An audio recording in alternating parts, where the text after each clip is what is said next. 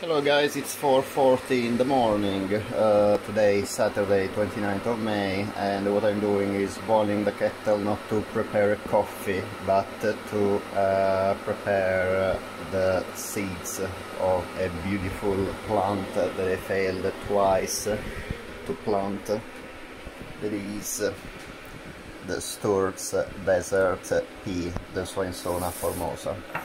And I'll show you what I am doing. 1 second, I put this on the tripod so you can see how I prepare the seeds.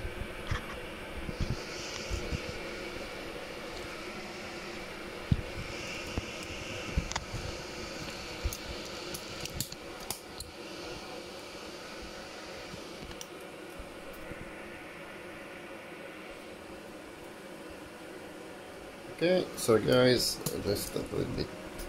Okay, so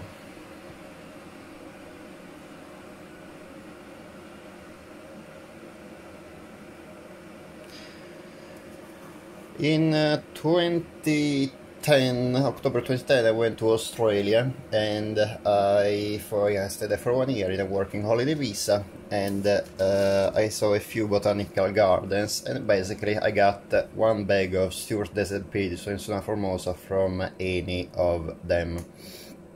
I planted the first time 2 years ago in spring. Unfortunately, the spring was early spring, and I had to keep the seeds in the house to germinate, and unfortunately it was evidently not great because they didn't receive enough sun, and I tried to water the plant just enough to keep the seeds moist, but without any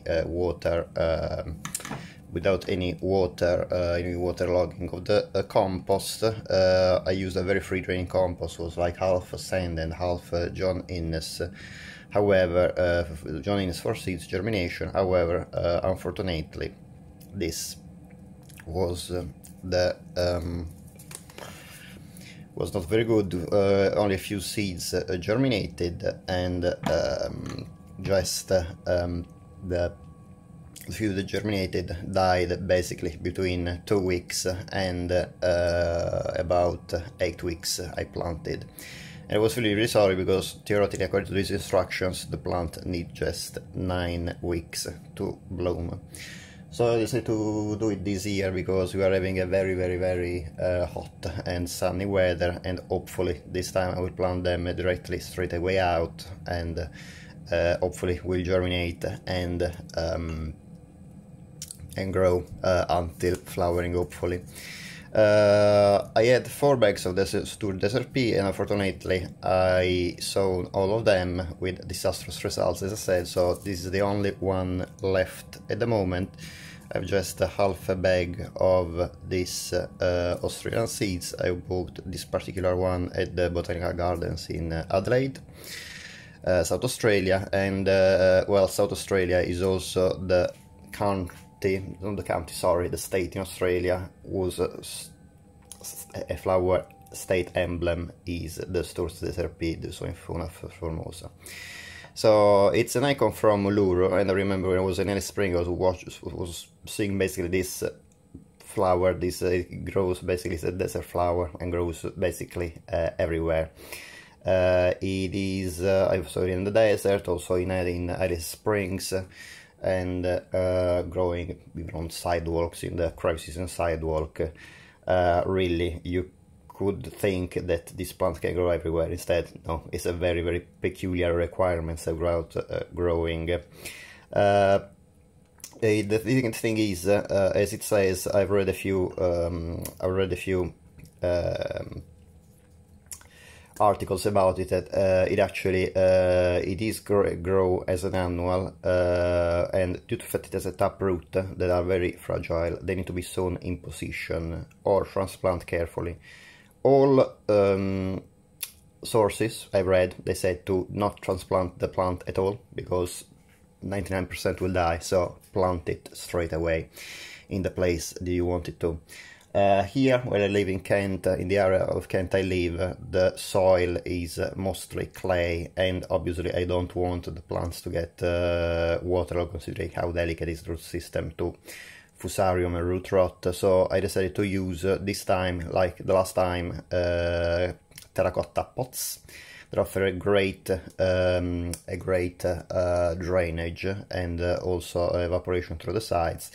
What I will do this year instead is going soilless. I will use just great sand and clay pebbles. Clay pebbles are, from a point of view, great for keeping the humidity but leaving air. However, when they dry up, they basically dry up so quickly that suck humidity from everywhere. So I thought that, considering the mix I am using, the clay pellets will be great for improving the aeration of the soil, well, not the soil, of the medium actually, and keep it as with as less humidity as possible. Again, this is it says early perennial. According to all the sources I've read, this plant is really an annual. I found that only when the sprouts of the sweet peas are grafted on the Clianthus pernicious, the leafwood pernicious, there is a relative, a New Zealand relative, this actually can be grown as a perennial for a few years. Another thing is that the Sturt Desert Pea is a even is a plant with seeds. Sorry guys, I almost dropped my phone.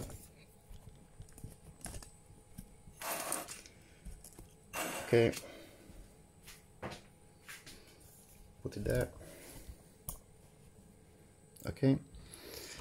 The seeds are very resistant to desiccation, and can actually, many seeds are not viable for more than a year, but in the Sturt Desert Pea the plants really is the seeds are actually resistant for many years. So even if it says best before March 2015, seed count 25,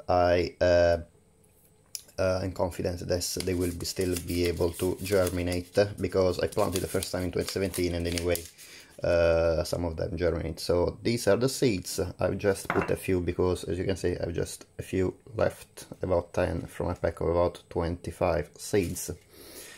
So I'll drop them here. 1, 2, 3, 4, 5. Okay, let's do another one, 6. Okay, and okay, 7. 1, 2, 3, 4, 5, 6, 7. Okay, I planted 7, and I have here other 1, 2, 3, 4, 5, and 6, as you can see, and I will keep it like this. So what I've done is putting in I have now 7 seeds, and you know, I have boiled the kettle.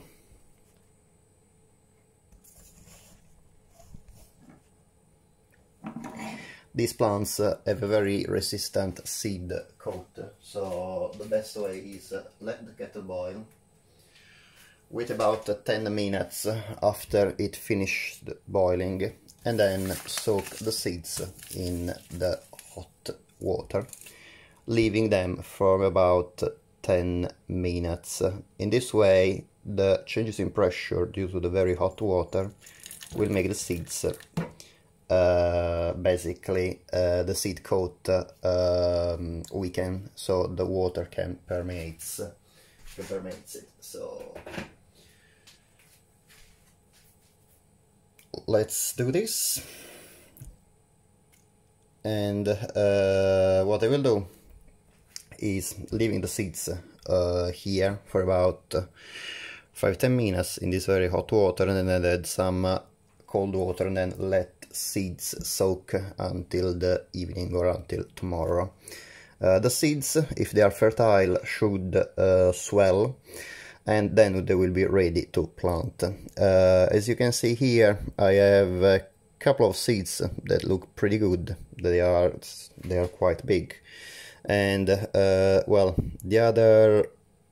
there's other 4 that look a little bit smaller, possibly still be alright, and one that looks very small, the smallest, and I don't think will be they'll have great chances to germinate. So I think actually I have just really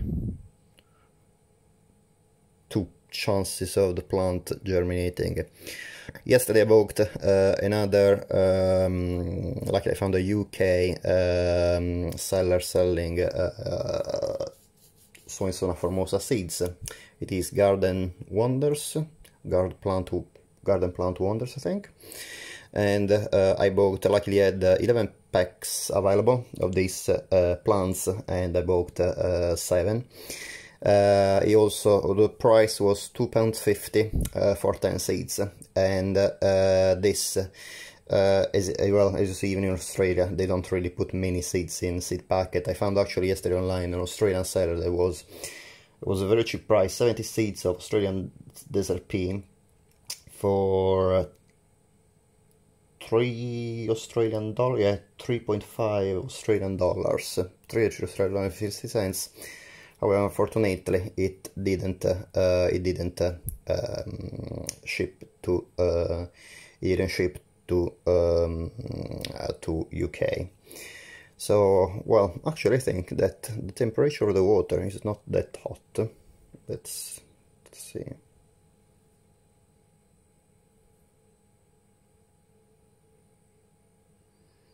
No, actually, no, it's not that hot. I think I will put some more water.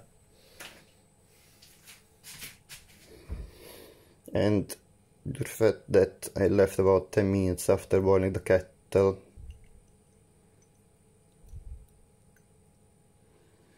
I'll leave them here to soak, and then I will show you how to plant them in the compost, sorry, in the medium I chose. Well, I hope you enjoyed the talk more than the video, because really you don't see much in this video other than soaking the seeds and opening a seed bag. Hopefully, if you follow me in my adventure, you will see much better progress with these seeds, and hopefully they will bloom, so you'll see the beautiful red flowers of this plant in I hope by August, hopefully.